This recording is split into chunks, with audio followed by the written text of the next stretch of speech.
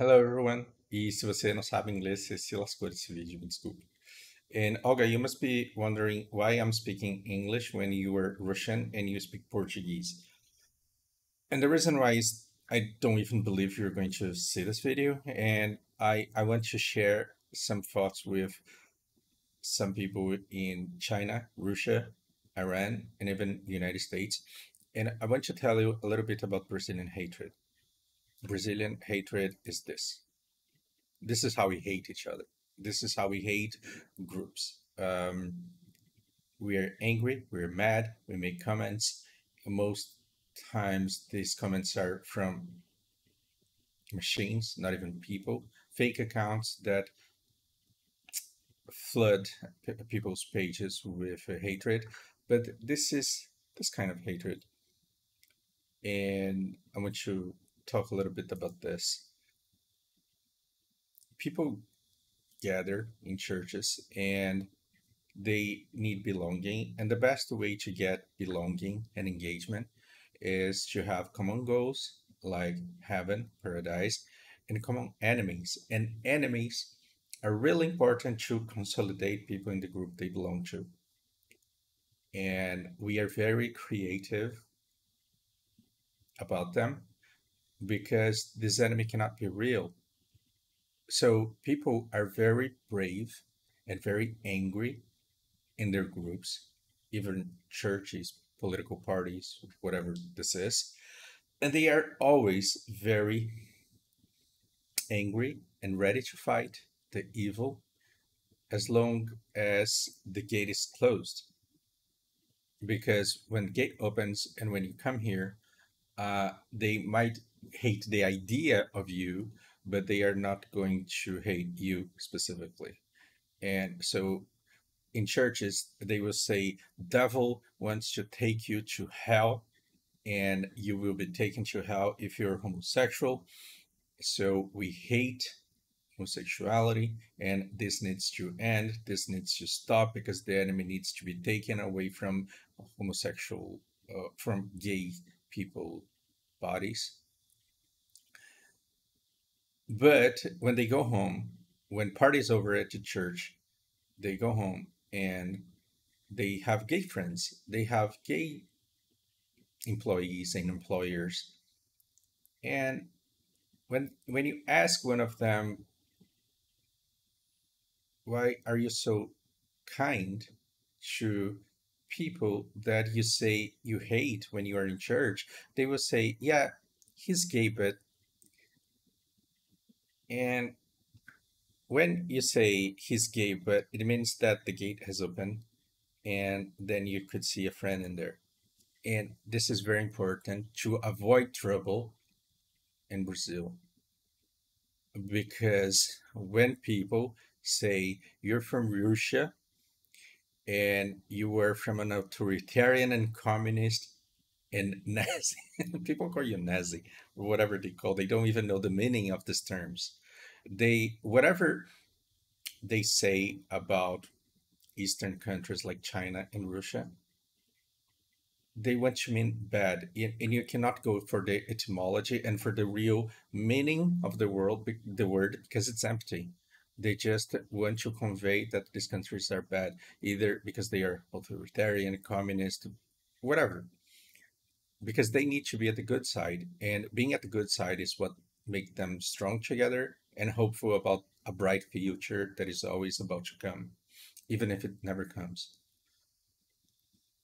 So when you get attacked by the people, know in waves like this, know that many political parties might need to attack you because they need to engage their people, because these people need a common enemy they can attack. It's not something actually against you. So machines will start throwing comments on your channel, and people that belong to this church, let's say political party, they will read this and they will feel like punching you even harder.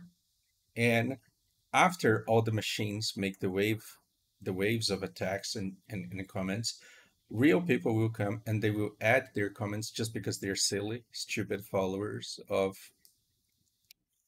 these parties that need engagement. Never forget that when you get attacked by waves of comments like this, the gate is closed, and this is why they're barking. But when you see a Brazilian around your house, in a supermarket, in a restaurant, and they realize that you're Russian, then the gate will be open and you will be a person. So on the internet, even people who don't watch your channel, because if they watched your channel, they would know you and they would recognize you as a person and they would never attack you. So people who attacked you were either machines or people who don't know you and followed the machines because they belong to this sect. When you meet people and they know your content and they know you, they will see you as a person and they will love you because Brazilian people have nothing against the people from anywhere in the world.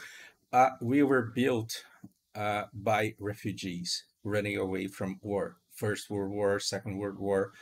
We are mostly war losers because you have people from Italy, Japan, and we all get along here.